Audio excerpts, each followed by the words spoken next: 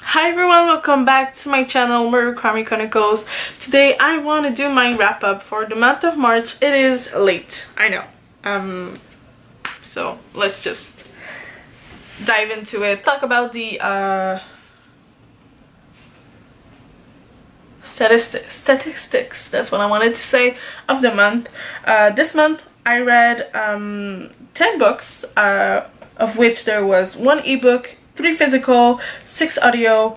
In the physical books there was 1 multimedia book, 1 graphic novel, and the ebook I read was a picture book. I also read 7 YAs, 1 middle grade, 1 adult, and 1 children book. I read a total of 1,617 pages in a month, which is about 52 pages a day.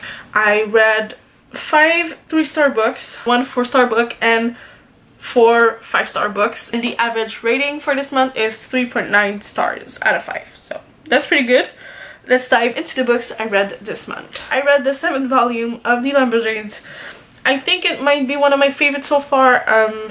I gave it 5 out of 5 stars. Totally recommend it. My hair is doing a lot of stuff in the back. Wow, sorry. Let's move on. And then I went on and read Petra by Marianna Copo, which is an e-arc I got from NetGalley.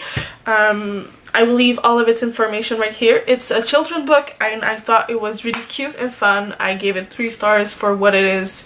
Of course, it's not the most revolutionary book I've read ever, but it's a children's book, so it was just so much fun. Next, I read a book I have, and it was City of Heavenly Fire by Cassandra Clare, the 6th book in the Immortal Instrument series, and it's the final one. And I read this as an audio. I gave it 5 out of 5 stars. It was fabulously good. I totally get the hype over Cassandra Clare now, but I have yet to get into the new series. But so far I'm really enjoying the Bane Chronicles and Tales of Shadowhunters. They're just so much fun. Talking about the Bane Chronicles, I've read a lot of short story from it as audiobooks, so I'm counting them as separate items. So let's just dive into the first one, which is What Really Happened in Peru.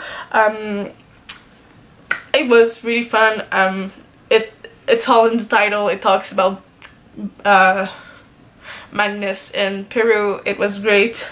3 out of 5 stars. And then I read Chopsticks by Jessica Anthony and Rodrigo Corral. This is the multimedia book I read this month, and it's all told through pictures. It's very good. It's very, very, very good. I loved it so much. I gave it 5 out of 5 stars. It might be one of my favorite books ever.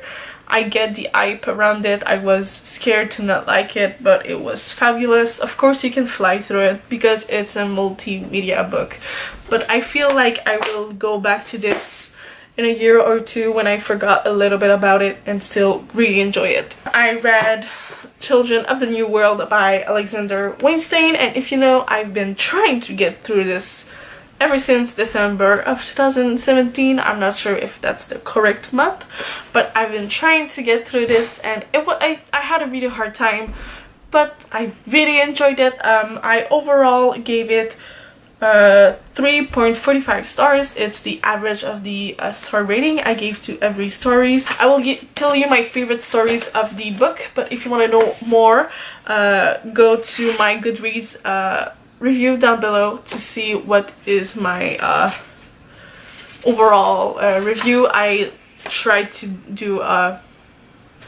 anyways, you'll see. My favorites were Saying Goodbye to Yang, The Cartographers, Migration, The Pyramid, and The Ass. I think there's a last one. Openness. Yeah, Openness is the last one. It's super good, very good sci-fi stories. It's amazing. I think everybody should read it. It's just great if you're looking for short stories and you're not into the contemporary ones. Definitely look this up. It's fabulously good. And if you like Black Mirror, it's like eerily similar to it. It's very, very strange how like certain concepts like intertwined between the show and the book. So yeah, if you're missing Black Mirror, read Children of the New World. It's fabulously good. I said that like 200 times now. Anyways, and the last 4 things are actually stories from the main chronicles. Again, I can't really say what it's about because it would spoil everything, but I will tell you the names and the ratings. The first one being The Course of True Love, which I gave 5 out of 5 stars. It might be my favorite so far. I think it might be my second favorite. I don't know what I gave. No, I think it's my favorite so far. It was super good. I really liked this one. Next is The Last Stand of the New York Institute, which I gave 3 stars to. The Runaway Queen, which I gave 3 stars to again. What to Buy a Shadowhunter Who Has Everything and You're Not Actually Dating Anyway. I think that's sort of what the title is. I will put it right here. And I gave this one 4 stars. These I read as audio books on my on Libby, and they were amazing. I totally recommend them as audiobooks. If you want to read the Bane Chronicles, read it as an audio. It's fantastic. It's so good. It's so freaking good.